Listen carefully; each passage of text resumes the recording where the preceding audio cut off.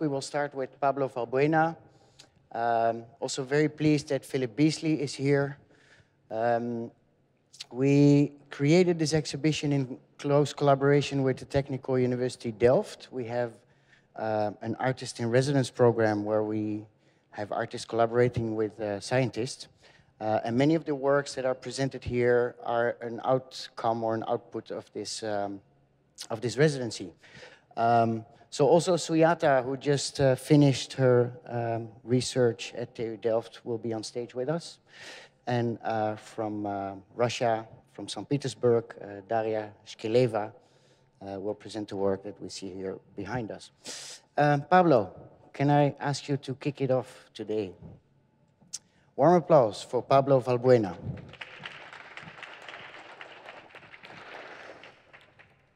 Thank you very much. Well, thanks for being here.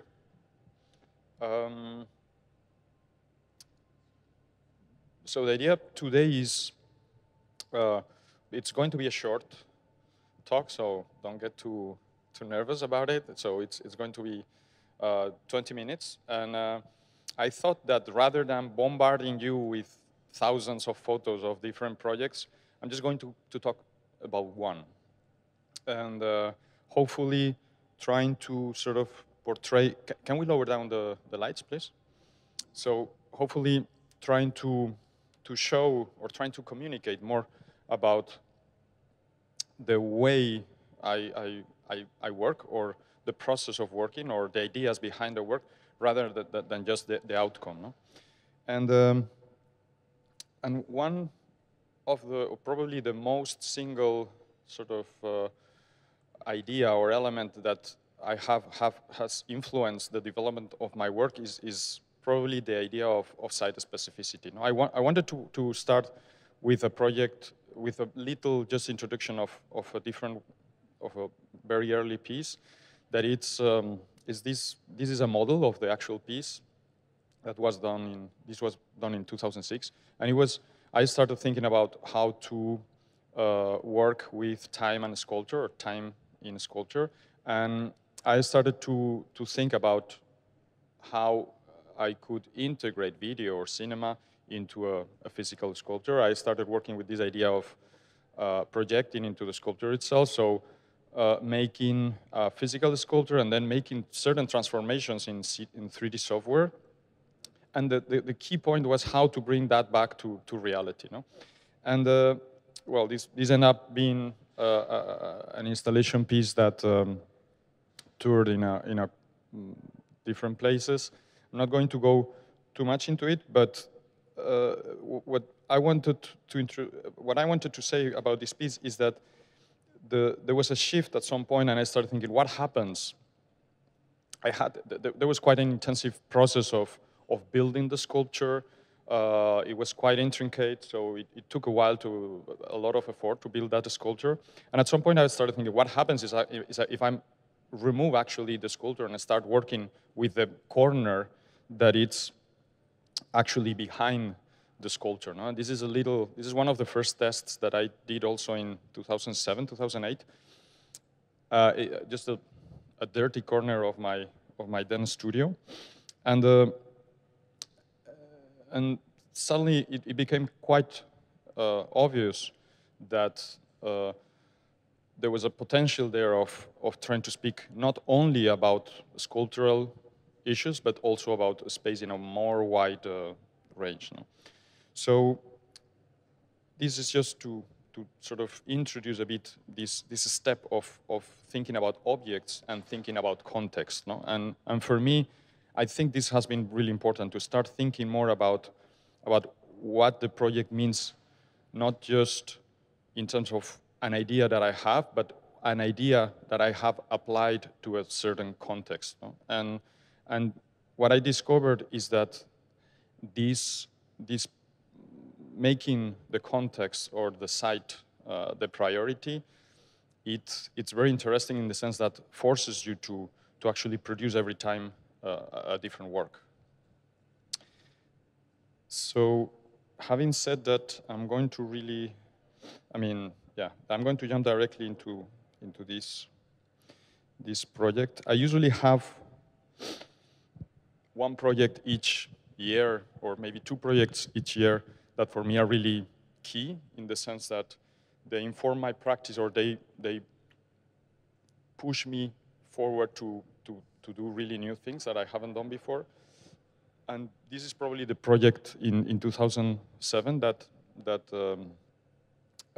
sort of, yeah, I was, somehow there's always a project that stays in your mind, or that as a something that encompasses or all the ideas in a very nice way, very organic way.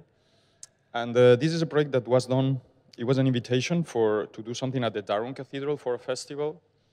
It's a festival that was a light festival. I had some, well, you know, it was a bit, I have some trouble with light festivals, in the sense that they usually opt more for a more entertainment-based approach. So that's something that I try to be careful with. But the possibility of working in a place like this, with such a, this is Darwin Cathedral, is one of the, it's UNESCO World Heritage protected, and it's a really a beautiful building. It's one of the first, it's probably the best example in the UK of early Gothic. I don't know exactly how the Romanico, late Romanico, early Gothic, and you can see the big glass panels. You can see the arches, but there's a solidity to it. There's a really a certain mass to it that it's quite impressive. The proportions are beautiful. And they have usually, in this festival, they use this as the main piece of the festival, and they projected like this kind of historical mapping, a narrative way of quite accessible for a general public. But I really wanted to do something in this case that was specific to this amazing place that is actually still being used as a religious temple. They were open to this type of project. And the amount of sort of history and culture that this place has embedded in it is something that I think it's nearly a matter or a material to work with. No? So what I did at that time, and still I have been developing a lot of work that is focused also in trying to use sound as light and light as sound. So thinking about sound as a way to depict space. And very quickly in this project, my interests were focusing around the bells. No? They have in this cathedral, they have a ring of 10 bells. And well, bells are one of the most functional from the Middle Ages, probably one of the first mass public communication system. It's the instrument, the musical instrument, the loudest musical instrument in the world, the bell. And you know, walking around the bell ringers, so where they ring the bells in the cathedral, it came to my attention this not little, but there was this piece of paper that was hanging there. There was nobody there, so I didn't really have anyone to ask what's that, no? But it really sort of focused my attention. It was a bit out of context. No? It's not what I was expecting to be there. And I started asking and researching a bit what was that. And it happens to be a system of notation that bell ringers use in the UK. It's a specific just to bell ringing. And it was developed around the late 17th century. And it's just sequences. Each number is related to one of the bells. And it's a way of ringing the bells that was developed. It's only present in the UK. And it's related to just a minor technical question, which is, as they say, in the continent, the rope, the structure, the wooden structure that goes around the bell, that supports the bell, and that is linked to the rope. In continental Europe, you would have a quarter of the structure, so it would be a quarter of a circle, or at most half of a circle, and that only allows the bell to be swung to a certain angle. So basically, the way you listen to bells in France or in Germany, it's chaotic. No, you don't really have a control of the sound. You just hear sort of a random noise. No, but in the UK, they just this development of the full circle allowed a tiny minor, or what seems to be a tiny minor technical advancement, but that actually was quite important for this notation system that I'm talking about. And it's just the matter that you can swing the bell 360 degrees and take it to its point of equilibrium. So the bell starts facing down, and you can take it to a point where you can stop the bell for a few seconds with the force of a person holding the rope. It's basically that point. So that single sort of element, it's what allowed them to control the temporality of the sequences of the bells. And this is what suddenly started to foster a way of ringing the bells that was completely different. And that this is the notation system developed in the 17th century, and they even have terms. For instance, they talk about the true way of ringing the bells is that each sequence is always, each line of ringing the bells is different from the previous one. So you have, and the amount of possibilities is obviously, like with 10 bells, we can say that it's infinite. So from a human scale perspective, so the challenge, they call peel, and the challenge most of the time is to be able to ring the bells as long as possible without repeating every single sequence. And what struck me really, I was really impressed that we are talking about the 17th century. It seems, I was really interested in how this way of thinking, it's really digital, but it was happening without any computer available. No? So what you see here is those blue and red lines is actually signaling not or a way of showing not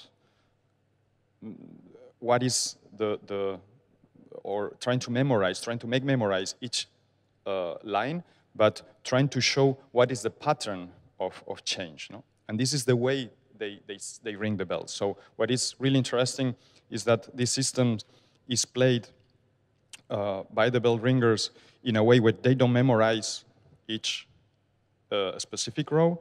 They just memorize the pattern of changing the rope, of changing the bell, the order of the bells. So that means basically these are algorithms that are computed by human brains live, meanwhile they're ringing the bells. So there is also a key element also, the temporality of holding the bell in its position. We're talking about bells that weigh tons. So the time that you can hold the bell on its equilibrium point is limited. It's about 1 second or something like that. So you can just swap the position of one bell from the next one. You cannot swap, you cannot take, from the first sequence, you cannot take bell 1 from position 1 to position 3. You can only take it from 1 to 2. So you swap only pairs of bells. And this is what allows the algorithm to be sort of continuous. This is why the lines are certainly, you have these diagonals always in the same angle. No? So I was really interested in this sort of 17th century algorithms computed by human brains. And the project is taking this whole system, which is really embedded culturally in the UK, even maybe not consciously, but everyone would identify that type of sound, that type of music that is quite similar actually to some Buddhist music. It's a type of music that you find in every culture, and that it's a type of music where you can identify, like every row from the previous to the next, you identify that they are nearly similar, they are nearly equal, but there's a slight shift, no? But you can identify that they're, so it's a music that it's constantly evolving, but it's always evolving really just a little bit each time. No?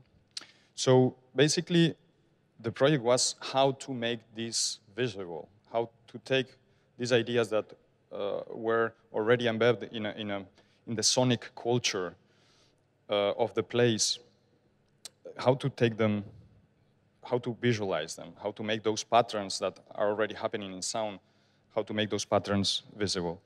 And what we did is take the cathedral and slice it in 10 parts. The exterior of the cathedral and the interior of the cathedral. So you would have 10 slices. Each slice would correspond to one of the bells. And basically, the project is the project in the end happened to be my first performance. It was a performance that lasted for 4 nights, during 6-7 hours each night. We had 60 bell ringers performing live during those 4 nights. And it was a beautiful project, and it was a project that served me a lot to think about new ideas. And yeah, and in the end, it was really nice to see that it's a project also that sort of transformed the cathedral into an instrument. It was not only the bells being played, but it was the cathedral being played. And what was really interesting, that the way of visualizing and spatializing these patterns into the visual realm allowed the bell ringers themselves to develop. What we saw is that after the second day, they started playing things, because they were seeing how these patterns were being visualized in the cathedral.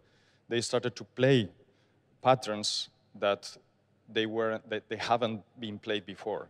So it was really beautiful to see how the visualization, how the transmodal perception of adding the visual content to the visual patterns being visualized, not only heard, allowed them to understand what they were doing better and actually change those patterns and do things that otherwise wouldn't have happened. No?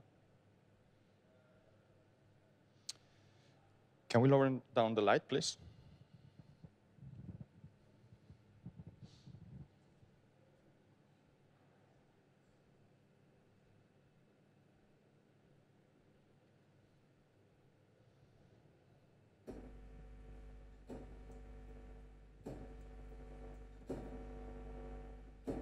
And then as we ring it, so it drops slightly, but then it goes all the way up here. So you end up just holding on to the very end of the rope when it's all the way up there. Okay. And then you pull that and it will come back down to where you started. So there are 2 sort of separate parts to it, basically. So of course we can control the speed of it, or the speed of when it rings, because we can leave it upside down, resting, or just sort of balanced at the top. What we can't do is change the speed at which it swings.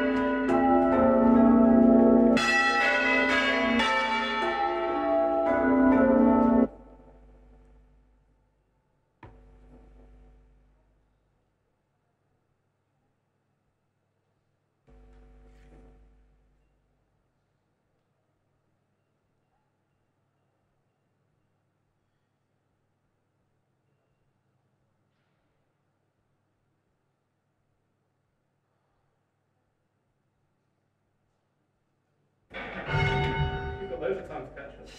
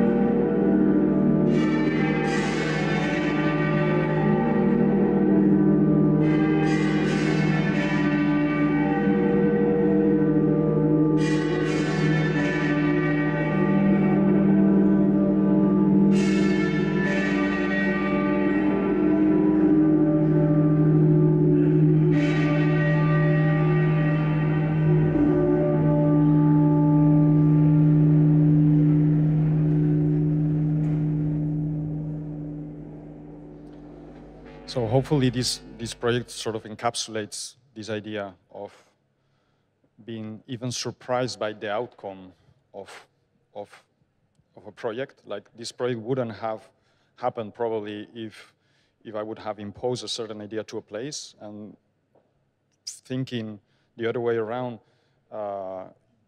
it probably came a project that wouldn't have happened otherwise. No? So thank you. I'm not sure if questions will be, if there's someone who want to make any question, or we move that afterwards. Well, is there any questions?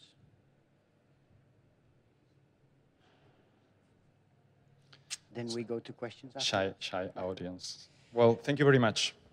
Thank you, Pablo.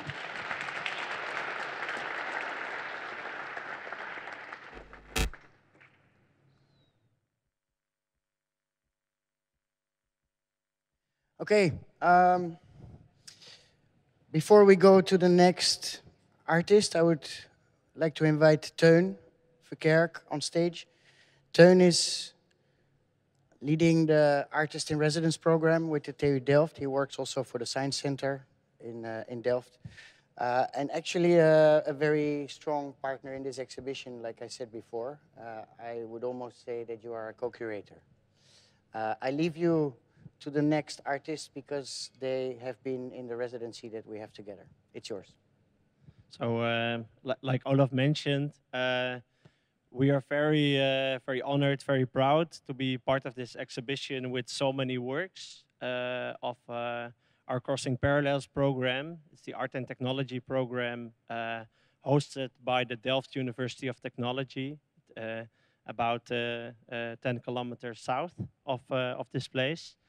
And in this exhibition, we present 4 projects of residents and artists that have been in our matching program, including Evelina Domnitch and Dmitry Gelfand, who will be speaking here right now after me, but also the project with Philip Beesley and Henriette Beer of the Faculty for Architecture and Adjan van der Helm of Industrial Design.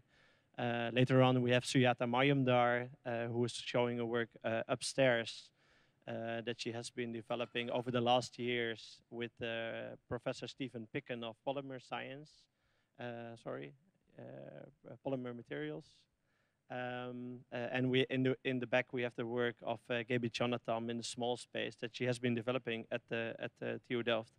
Later on, I would be really excited to talk to you in person, maybe at the pro meeting tonight. What's the value of this collaborations between artists and scientists? In the past century, we have been in the Netherlands. My time. I think that was my time. I have to insert another coin in here. Yeah. So let's talk about that later.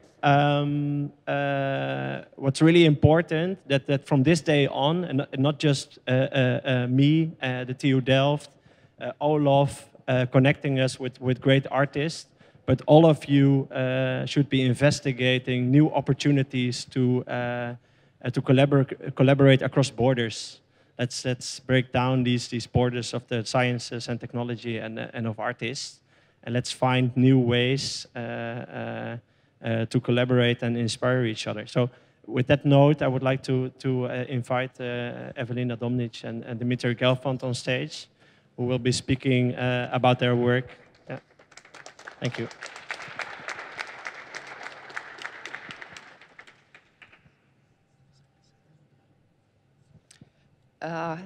Good morning, good afternoon. Thank you for coming, and we are extremely grateful to today's Art Festival for supporting our work and creating such an amazing event here in the city of The Hague.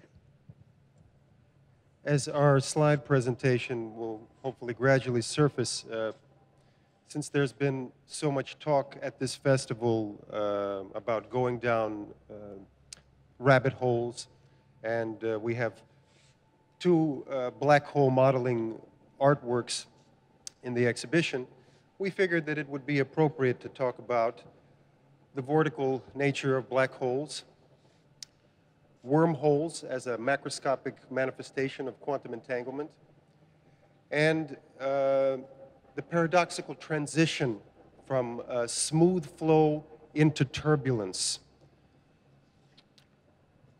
Why turbulence?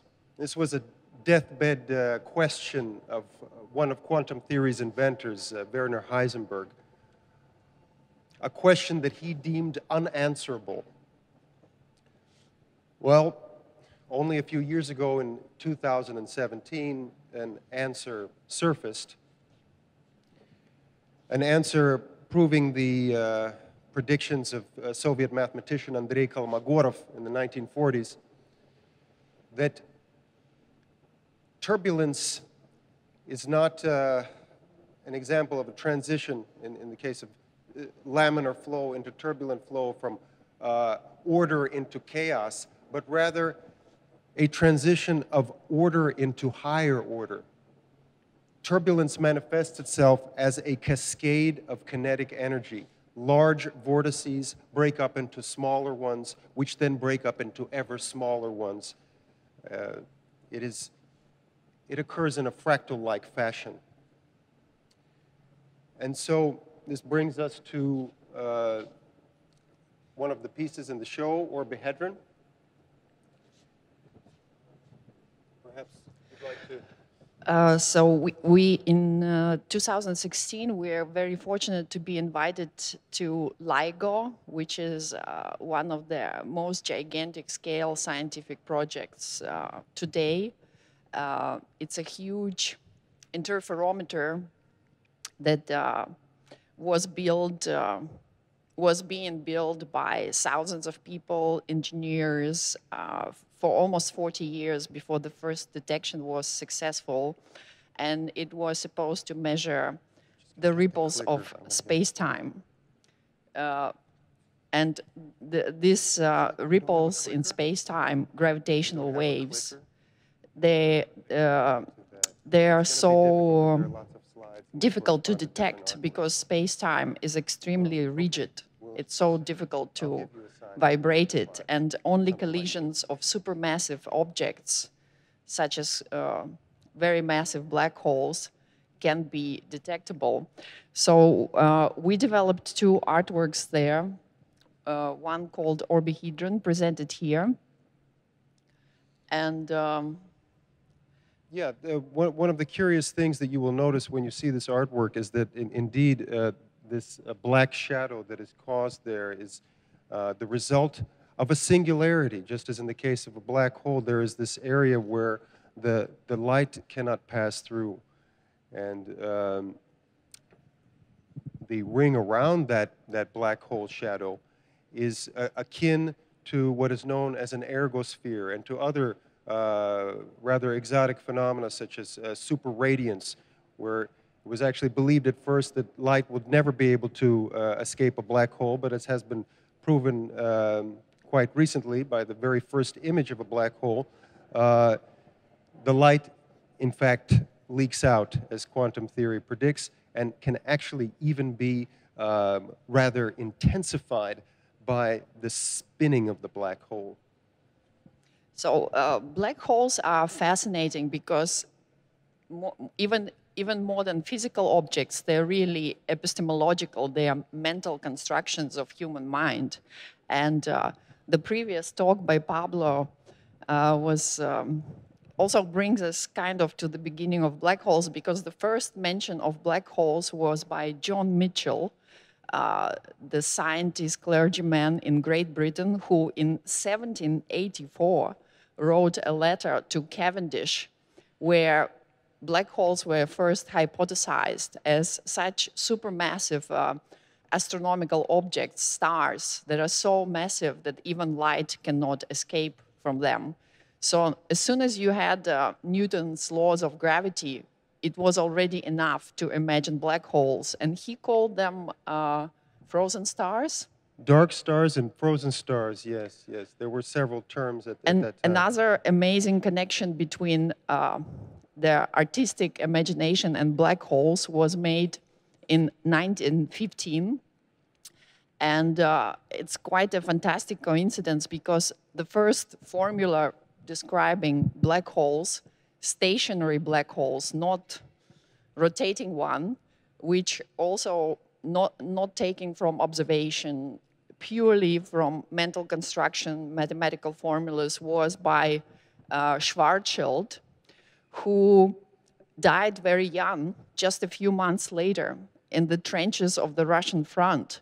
But this last, I don't know, he was in his late 20s or early 30s, and in this last 3 months of his life, he was writing from the front letters to Albert Einstein, applying the equations of relativity theory to these supermassive objects and coming up with the first mathematical formula for a black hole.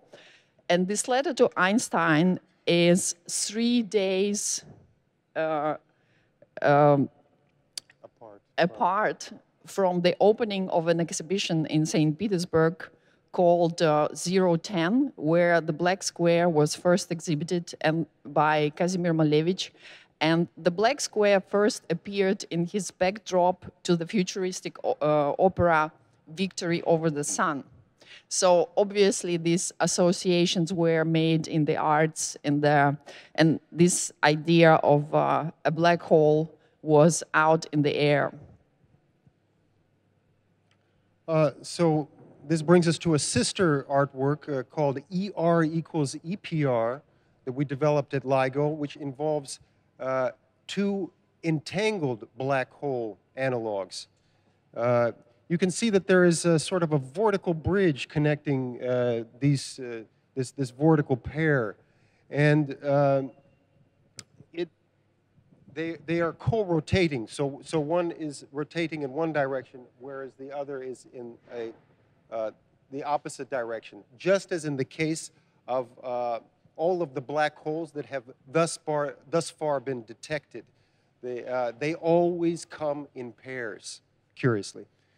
In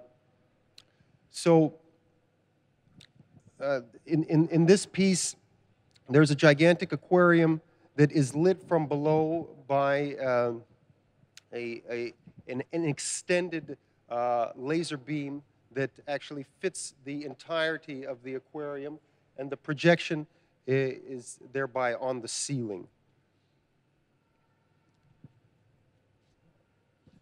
This was actually recently shown at an exhibition in Bergamo, Italy, called Black Hole,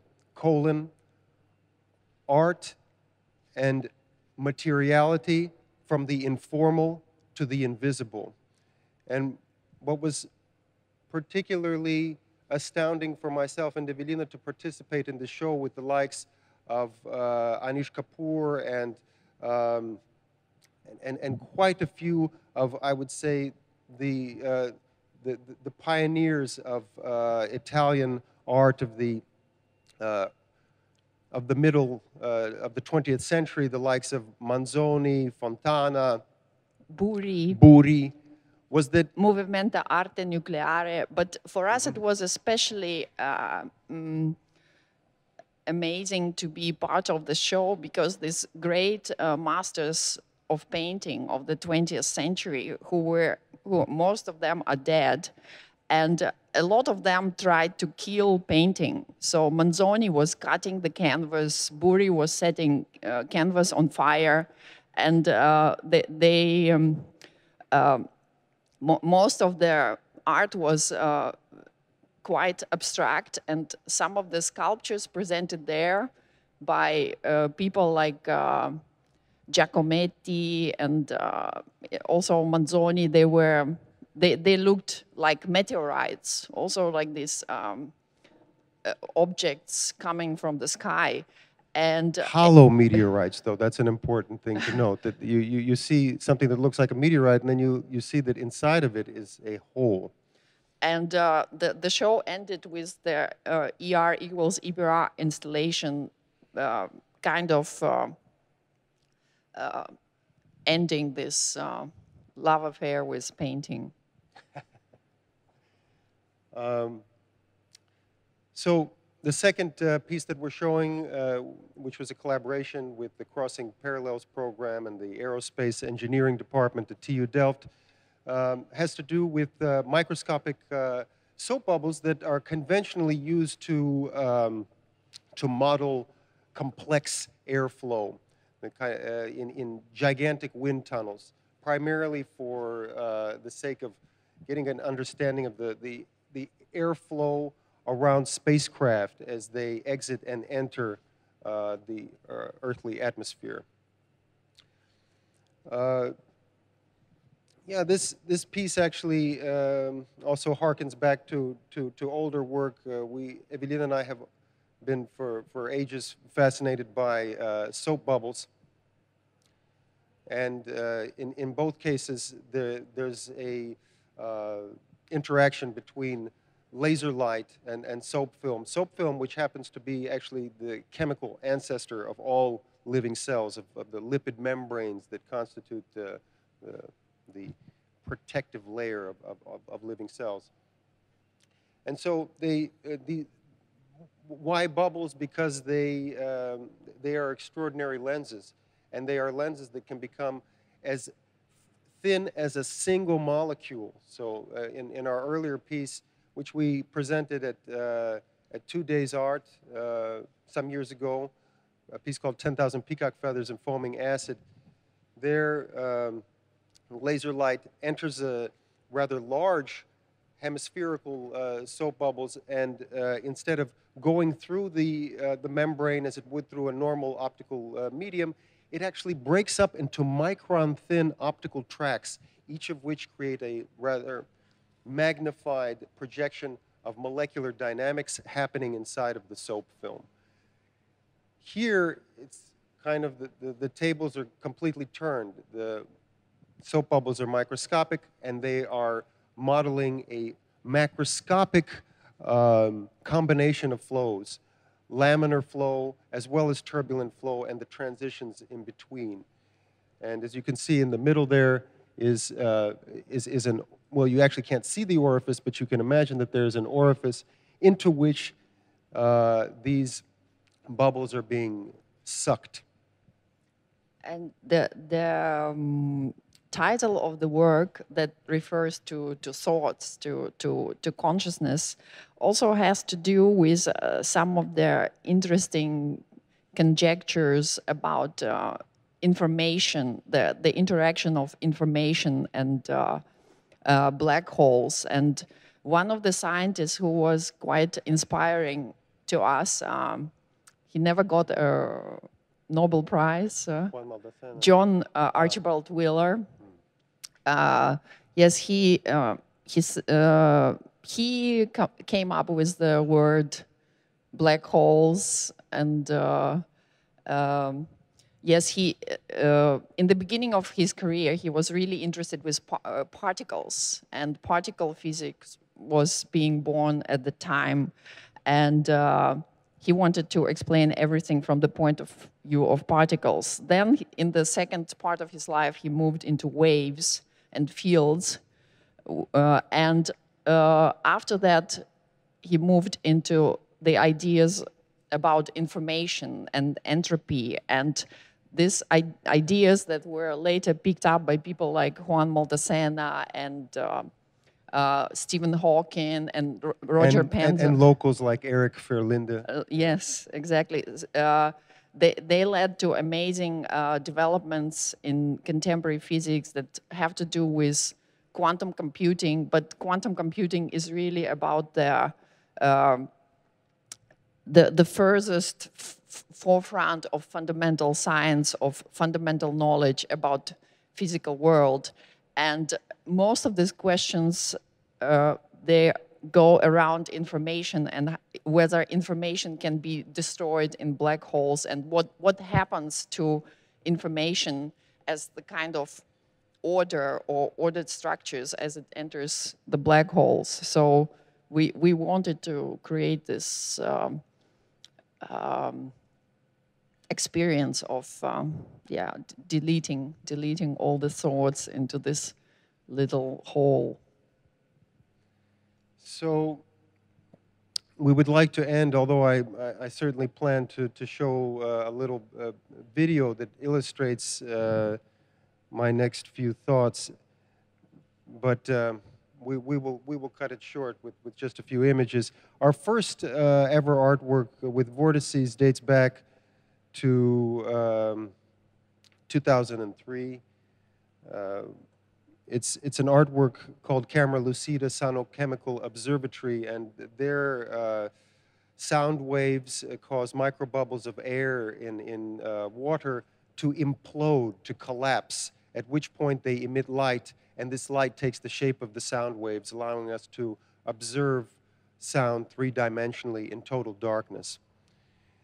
At first, when we did all kinds of experiments with sonoluminescence, the only thing that we were able, I think there we go, rather orderly, more or less parallel wave fronts would appear. But then, when we cranked up the amplitude, we saw that sound can behave like a spiral, like a vortex, like a ring, like an orbital structure. And what happens is that these areas of high and low pressure, that sound kind of makes a grid in space of these areas and high and low pressure. And if you crank the amplitude, it creates a vortex in every single cell of space. And Actually, I don't like to give talks. I think that words are very misleading. And if we want to understand the world around us, it is not with words that we will make the biggest progress. And I studied philosophy, and I always wondered at this statement of Plato that all the knowledge we get from the past, our soul remembering things from its past lives. And in a way, this understanding the language of nature and how everything in nature can be in such harmony and feedback and talking to each other without having a common language. For us, looking at vortices, looking at this very tiny energy transfers is like our soul remembering all the knowledge that we already have in us.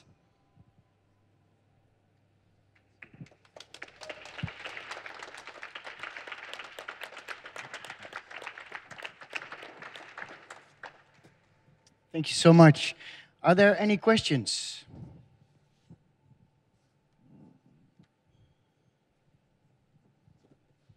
Thank you so much for a very interesting presentation. Actually, when you try to bring the very complex theories from science and explain it to the audience, it's always kind of challenged how to simplify, but not too much, but still be clear for the audience without higher education in quantum physics.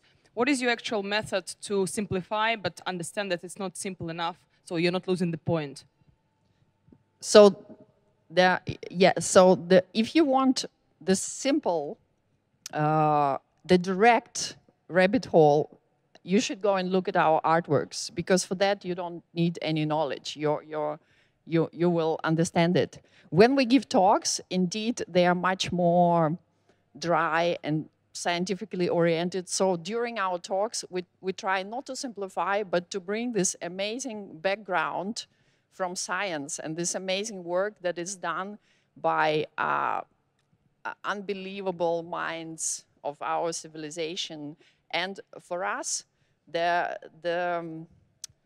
content of our work, what really interests us, the art, the subject is what the human mind is, what scientists are doing with their minds, wrapping it around the universe and black holes. And this is for us where to look to make interesting art. So in our talks, we try to go into that, which, of course, without hard work, you will not be able to penetrate these realms. So, but if you don't want to get too burdened by that, just look at the artworks. But there is no easy way into contemporary science. People also have this preconception that science is complicated and difficult. I think that science really tries to elucidate the world. And if you will have a little bit of patience and follow it, it will actually make things clearer and will show you some amazing connections and simpler. Thank you so much. Thanks a lot for the presentation. The two works are in the back. And next one, Philip Beesley from Toronto. Architect, designer, collaborated with also Iris van Herpen, Dutch fashion designer with beautiful collections. And recently also in the residency program of the TU Delft, collaborated with students, which resulted in a beautiful piece that you will see in the back of the factory. I'll help you setting up. Thank you.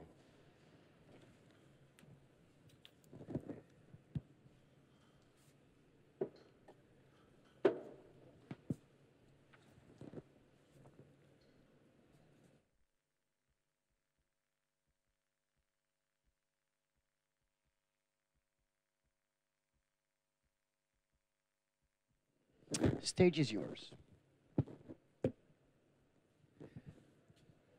This is working okay? Hello, colleagues. Teun and colleagues from TU Delft and from TodaysArt, thank you so much. It's an extraordinary honor to be with us. And the question that Dmitry, you just raised of turbulence folding into new order and meaning rather than enacting the kind of terrifying interpretation of entropy as being decay, where we turn into dust, is one that I find such a tearing and curious and fascinating hope.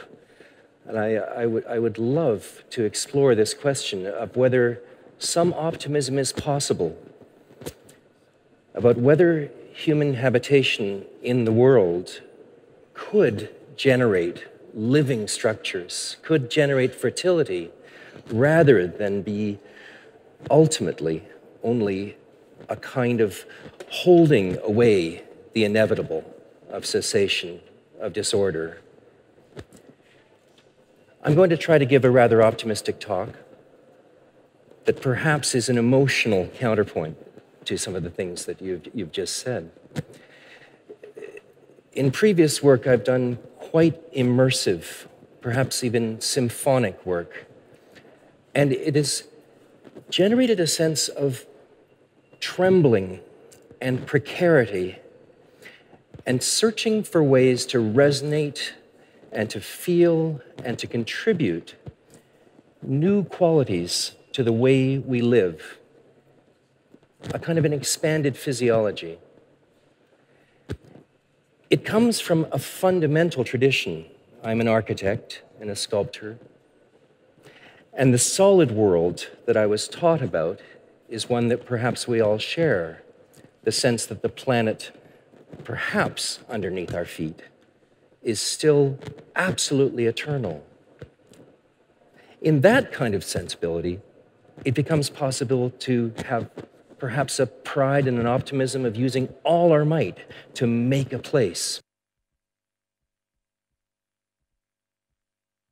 Is that okay? And yet, what of the world today? How is it possible to have such optimism when the future is unspeakably uncertain? When the life that we have taken for granted is no longer something that we can hold? How is it possible to speak about shaping the environment and working and projecting? Perhaps some layers can be projected that start to capture truly living qualities and fertility. Perhaps with synthetic craft, it's possible to start to build earth and to build sensitivity and to build renewal in rather hesitant multiple octaves of contributions. I'll try to justify this with some specific craft that I'll offer. And the uncertainty of this I want to capture by just sharing a sense of perception first. When I stood in front of these woods, first I was rather proud of myself because I could see the animal tracks, and I'm used to being in the woods, and I know how to see those tracks, and I can find my way.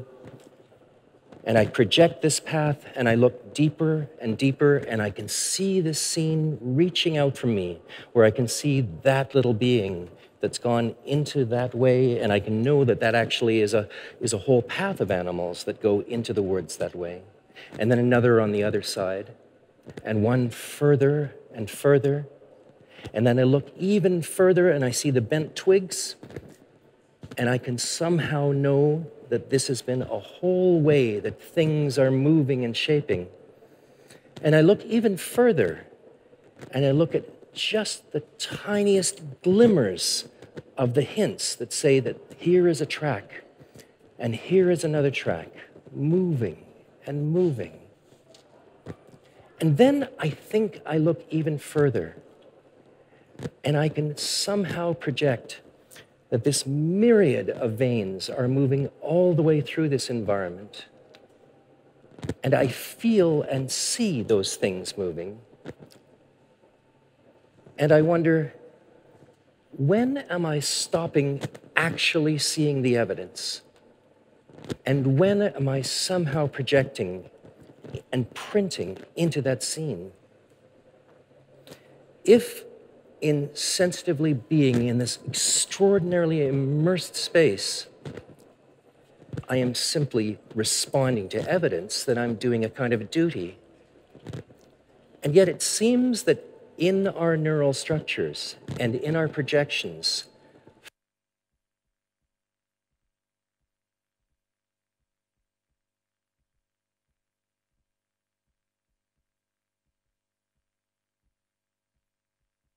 kind of want to share this with you.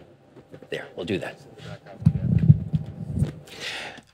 Well, what I was just trying to share was a sense that in addition to seeing the subtlest evidence, that it seems that I am also printing into this scene, and that I am almost a marionette of my own ingrained rigging of being disposed to see and exchanging and printing and moving back and forth in a kind of an extraordinary movement of preconception as well as seeing, the kind of inconstancy and uncertainty of what we are doing as being a response or a projection is one of the things that I want to capture by offering some new veils, some new works. This body of work that I've just tried to capture with a sense of uncertainty and contribution starts with quite resolute craft, spinning landscapes, floating, reinforcing the earth.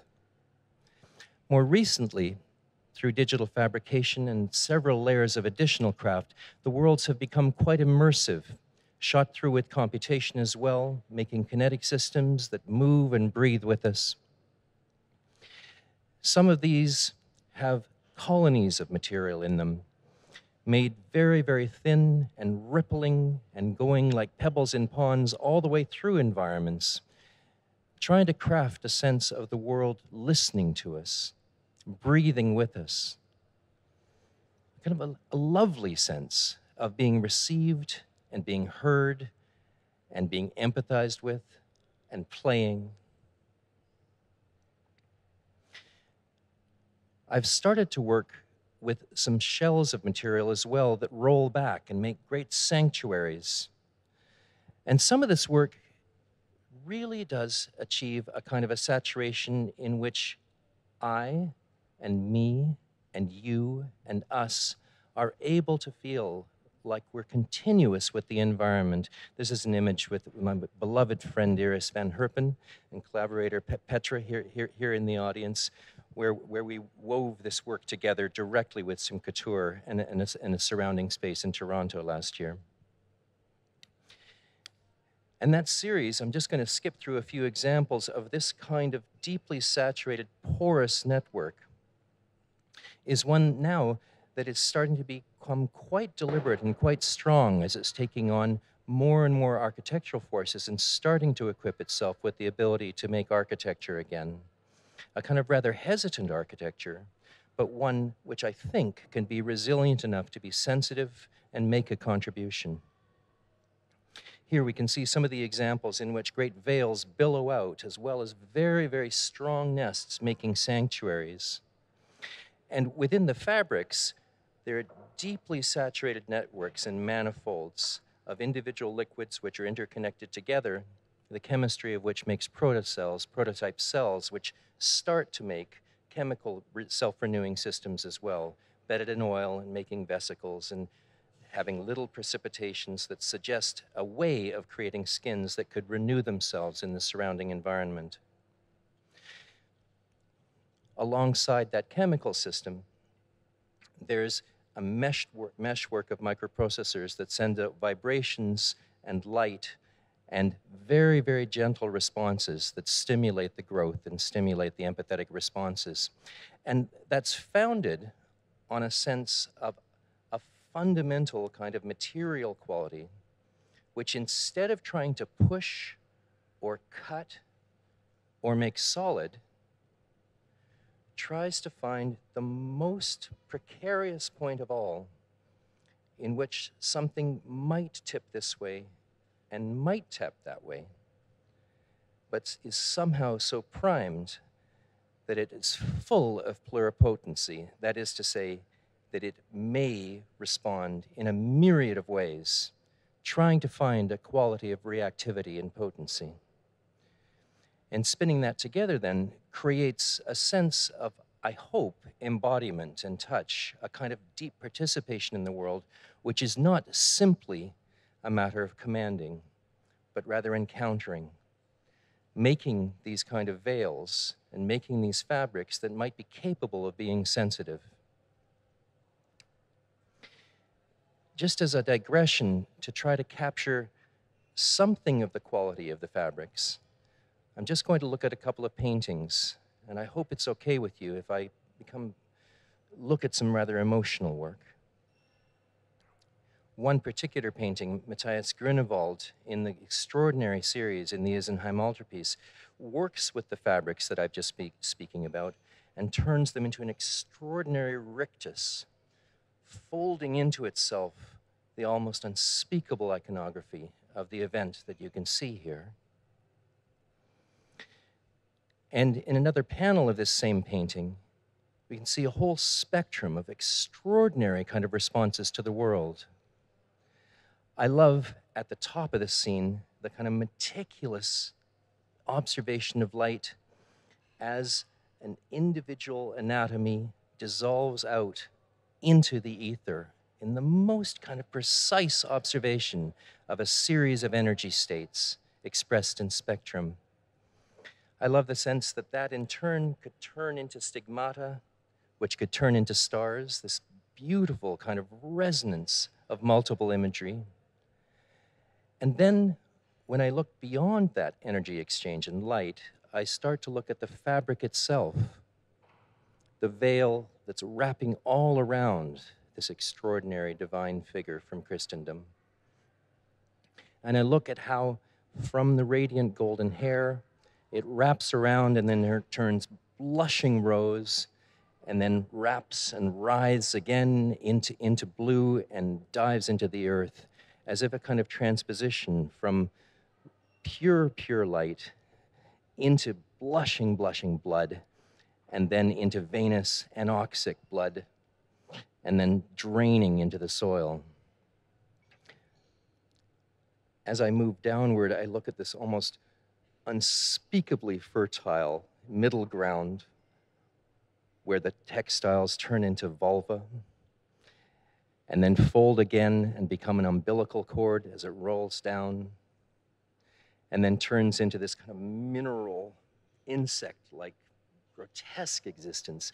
I love the kind of essay of a whole spectrum of materiality that becomes possible. And somehow it tells me that textile can have this extraordinary range that can give and dissolve and also pull and be deeply empathetic and engender and refresh as well. This whole extraordinary range.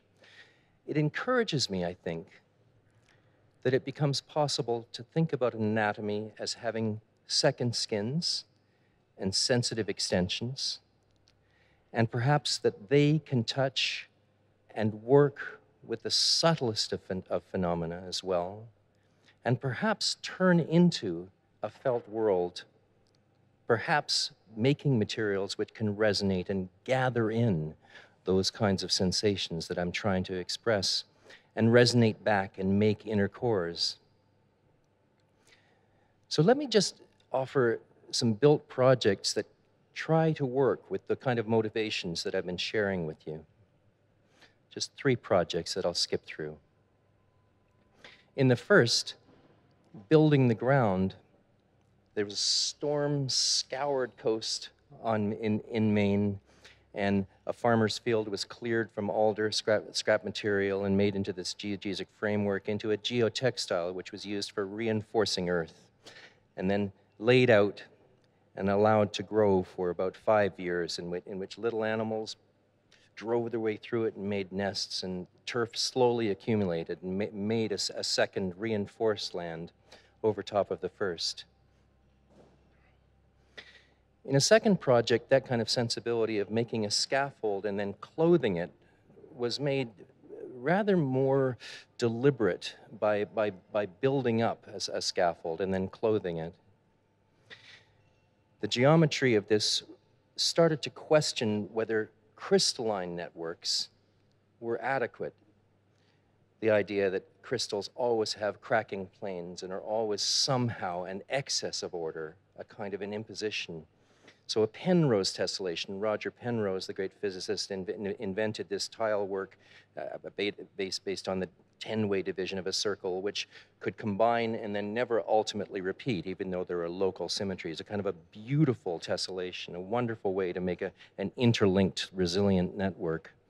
And using that system then, small components were designed to link together. And then on top of those, individual tile works were conceived in families, making a great resilient turf in principle, and then used to colonize and generate quite a large fabric with varying species of material. Here's a sample of the textile itself that you can see in light.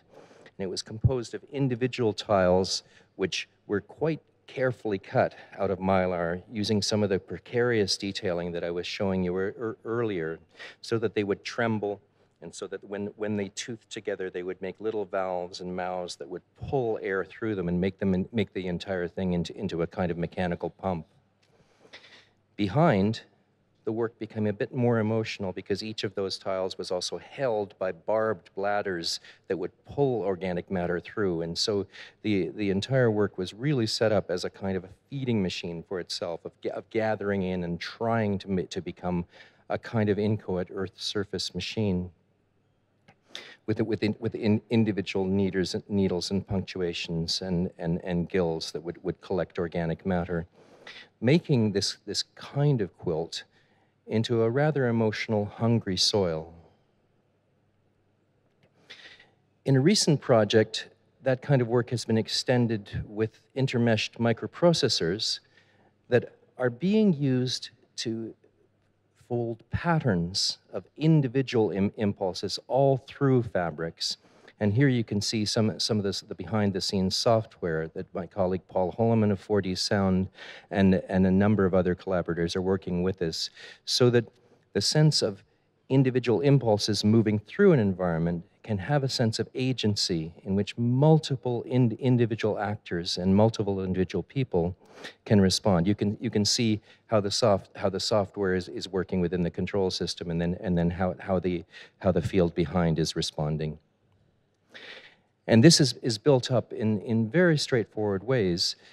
First generations of these control systems, like the much earlier system that you see here, is groups of individual mechanisms individually controlled by microprocessors and then following deterministic behavior sets. That is, if a sensor fires, then there is a pattern that behavior will result.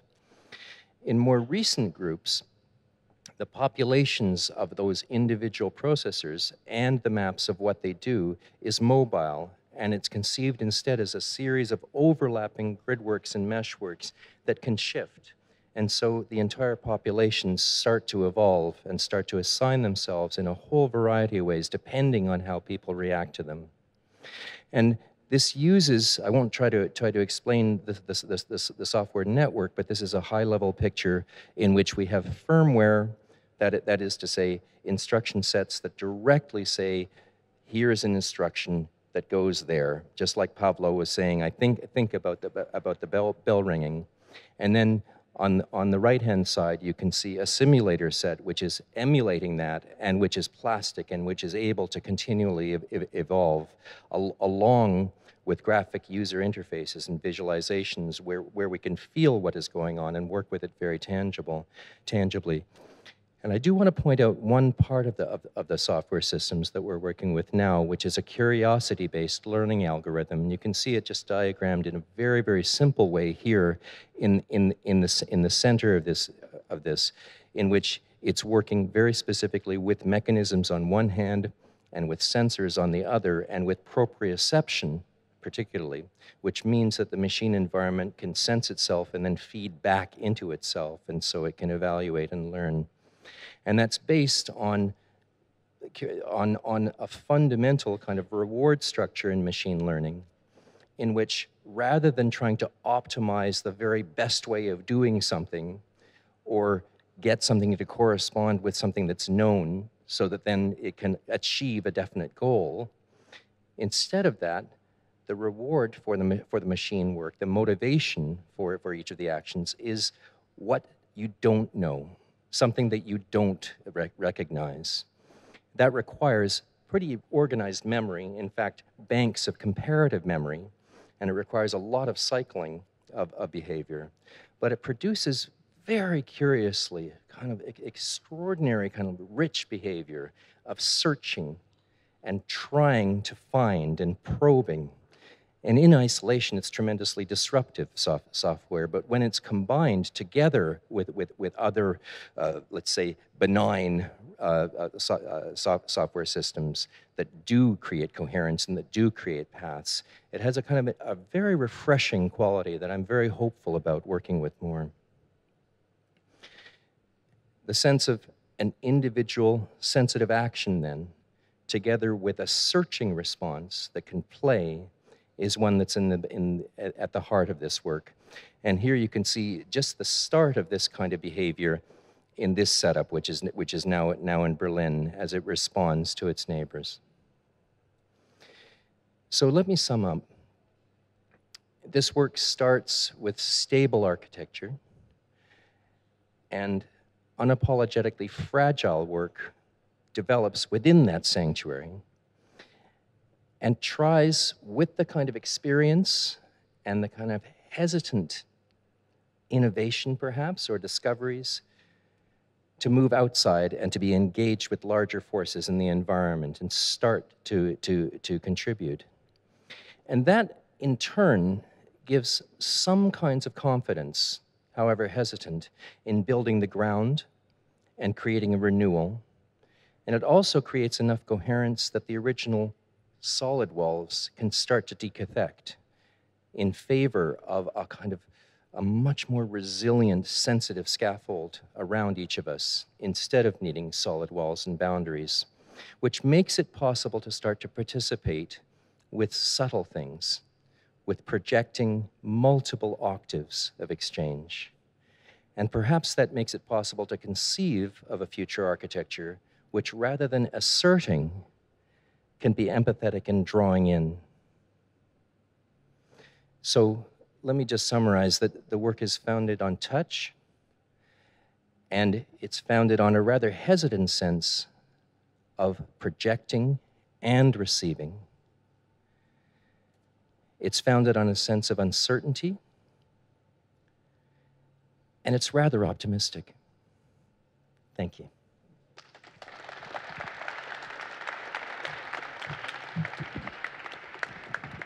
And it's rather optimistic. Thank you. That's beautiful. Thanks, Philip. Is there any question? Yeah, thank you for your speech. Could you please tell us what materials you normally use in your projects and in the prism of ecology and environment? I'm so sorry. What materials you used to use in your projects?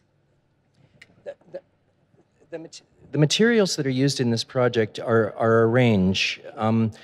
Older generations were using oil-sourced polymers and metals.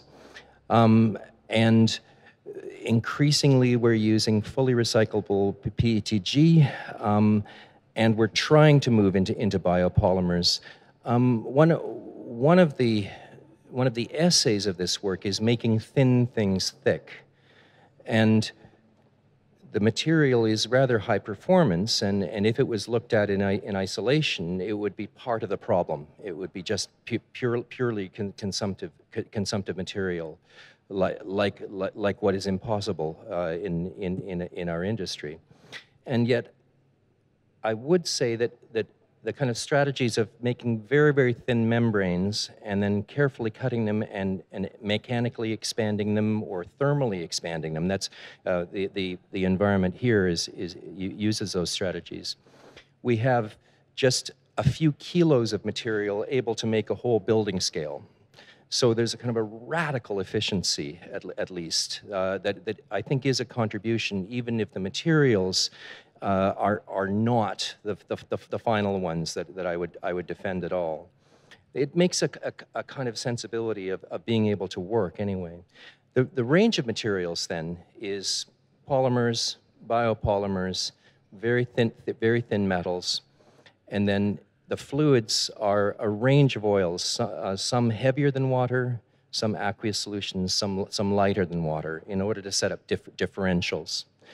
So it's a mixture of textiles and solid material. There's very, very little solid material, though. I mean, that's a constant dialogue. I mean, kind of a hunger for substance, but trying to earn it. Thank you. Thank you so much. Hands together for Philip. So we are concluding this artist talks now with Sujata Mojamdar and Stephen Picken, professor of polymer materials. I just got that right. Who will share a little bit about their residency with the project A Cure for Concrete.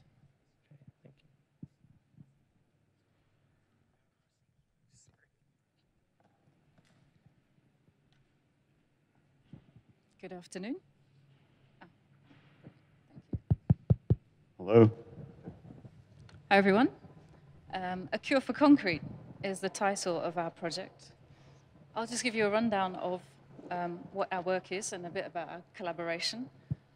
This is a spontaneous presentation. We haven't been prepared, so it'll be a bit shorter and a bit more improvised than the other presentations. This is the work upstairs, if you haven't seen it.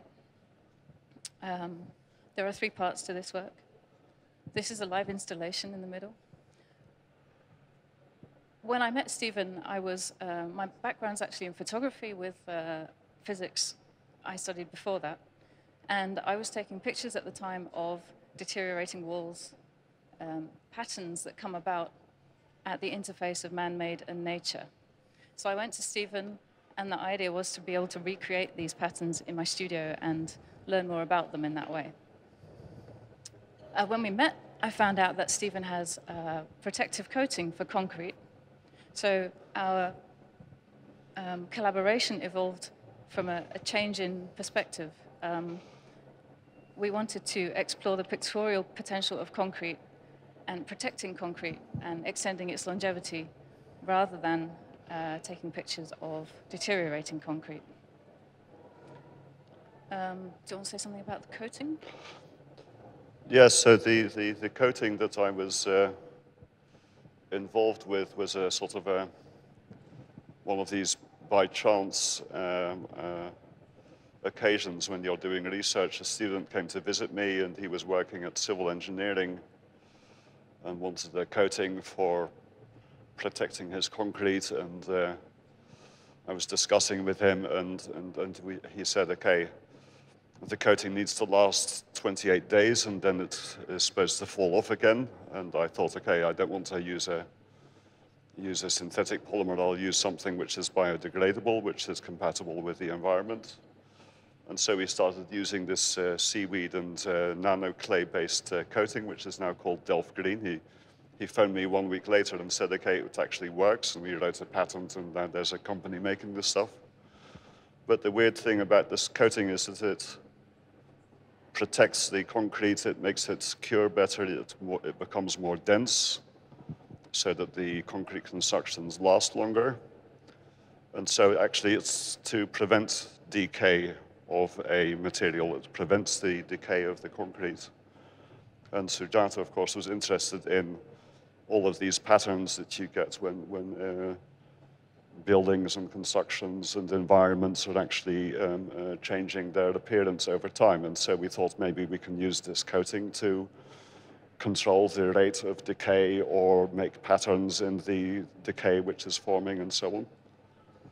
So the title, A Cure for Concrete, is twofold. A cure for concrete. Curing is what protects concrete and makes it last much longer. And as you've probably heard from the news in the last year or two, our concrete is not lasting long enough to be sustainable. The Pantheon in Rome is also made of concrete, but it's 2,000 years old. So curing is something that's really essential for the future. My interest in patterns and using the coating as a vehicle for colors, as you can see here, we used products that come out of the wastewater treatment process. So there's basically a sort of zero waste solution. And we experimented with different coatings through Delft Green. And some of the most interesting results were actually the previous slide, which was Vivianite, and that is the live installation that we have upstairs that you can see. So the Vivianite drips, and we completely coincidentally found that this actually changes color on the surface of wet concrete. And what we love about this process is that the patterns are spontaneous and difficult to control. And so, for instance, the spectrum that you just saw, we can't predict exactly how to make it happen. So there's pH, there's humidity, there's the kind of concrete, cement, and there's a lot of variables that go with it. The significance of the conditions? Yes, so the pattern that we can see upstairs is you can see that the flow pattern itself is sort of chaotic, is unpredictable. And the color change that we see, the blue, it starts this blue color, and then as a function of time, it changes to this darker, more iron oxide-like color. But it doesn't do it all over the place in the same way. So you get these patches, and we can't predict where they form, or what, we don't even understand quite why they form. But you get these I think, very beautiful and interesting spontaneous patterns forming. And so you have the flow, chaos, the pattern formation, chaos. The changing in the color is the effect of light and of oxygen and of pH change, so it's going more alkaline. And so it's basically a sort of a fast, real-time example of aging of a material. So this is what happens to your buildings, but 10,000 times faster, shall we say, which I think we only realize that a lot of these things we only understand after the fact. So we're following our nose and we go all over the place, and after some time things start to fall into place and we figure out, okay, this is what is actually the significance of these things. So there's some other coatings that we also prepared. We tried, and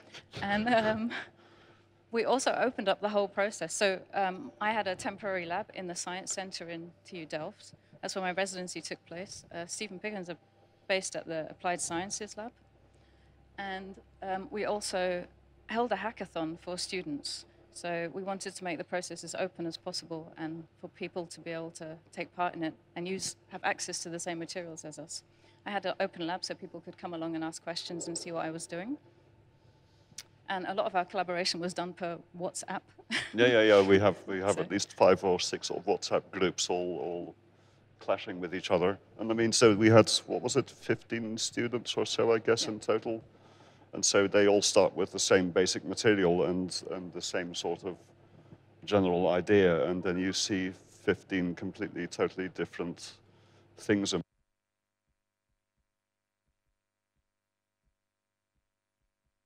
On the right. Hello? Yeah. As you look at it. Well, the products of my artistic research, as you look at the installation, are on the left, with the live installation in the middle, and the hackathon piece is on the right. Is your microphone still working? I think so.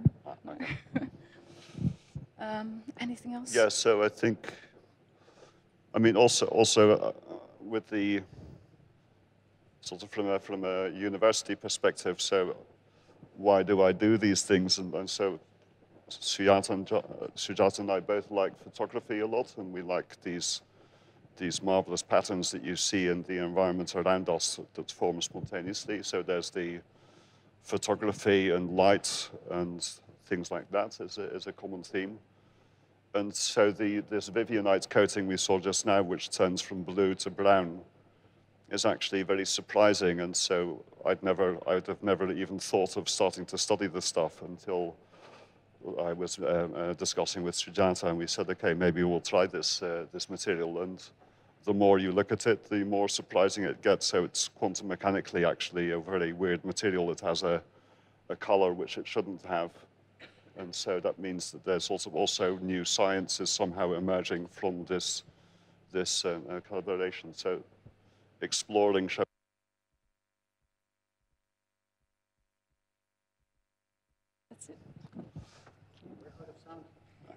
Out of sound. Out of sound, out of time. Thank you very much. Thanks a lot. Thank you. Is there any question? Maybe later upstairs. Okay, the last artist for this artist talk session today, Daria Shkeleva from St. Petersburg. Please come on stage. She will give an introduction on the work that is actually behind you. So maybe slowly, while you talk, we can go in that direction. It's a neural network that has been trained within, I think, even 5 days or something, right? No, it's much more, really. No. I leave it to you. Okay. Garden of Eden, no, Daria. it's still training, and the point is with neural networks. So with every more time we have, so we have a new result, and that's it. So we can download it like every day. That's why it's like improving all the time and learning. So firstly, I would like to start with thanks. I'm very grateful for today's art festival, for this amazing opportunity to participate in such a brilliant event, and personally to all of for inviting me with our installation and making this site-specific project we made here. And so I'm really happy to be here among the greatest artists, I would say, and so amazing works around. So and. Let's then talk about my work, right? So the Eden installation. Here I talk in many of our religions, we have the idea of this marvelous place without death, diseases, like a marvelous garden, the Garden of Eden. Yes, in some traditions in Bible there was such an idea, and in Christian tradition, the expulsion of Adam from the Garden of Eden was one of the most terrible things that happened to humanity. So it caused the disconnection of humans from nature, disconnection between each other, and it was a terrifying, I would say, catastrophe, if to talk about that. So here I compare the Earth with this marvelous garden, and so maybe we'll have to abandon it because our thirst for knowledge one day. The constant technological progress of mankind systematically influences our planet and its ecosystems, which may further lead to the fact that we will exile from Earth due to destruction and unusability for life. In Eden Project, both the meaning of the abbreviation and the meaning of the word itself are important. So E is for emulated, D, digital, E, experience of nature. So here we play with denoting the name of a fictitious reality simulator created in some future to imitate wildlife that has already ceased to exist. So we give this experience while comparing the Earth and Eden Garden with our planets, that one day maybe we'll have this only simulation reality made by artificial intelligence, for example. Yes, here we use a neural networks trained on real trained images, and like with every step you can influence that idea and see it. In this project, which we present here in this part of the project, we are focused on forest fires. They are the main reasons of forest fires. 90% of them are caused by human activities right now. Only 7 to 8% is caused by lightning, and the fires which are caused naturally, they are not so terrifically huge. And for example, if a lightning goes on the top of the tree, right, till it goes down, the location will be not so big as, for example, if a human starts the fire. So it goes from down and it spreads very quickly. So the hundreds of kilometers of forest die. So that's a very big difference. The natural renewal of nature caused by lightning and the human activities which make a disaster and destroy 90% of lungs of our planet. So here we focus on this idea, and also, you know, maybe that right now in Siberia we had a big catastrophe with forest fires, and also in Brazil, everywhere in the world we have this problem, and we'd like to pay attention to it. Yeah, thank you. Thank you very much. Thanks a lot. This is the end of the artist talk sessions.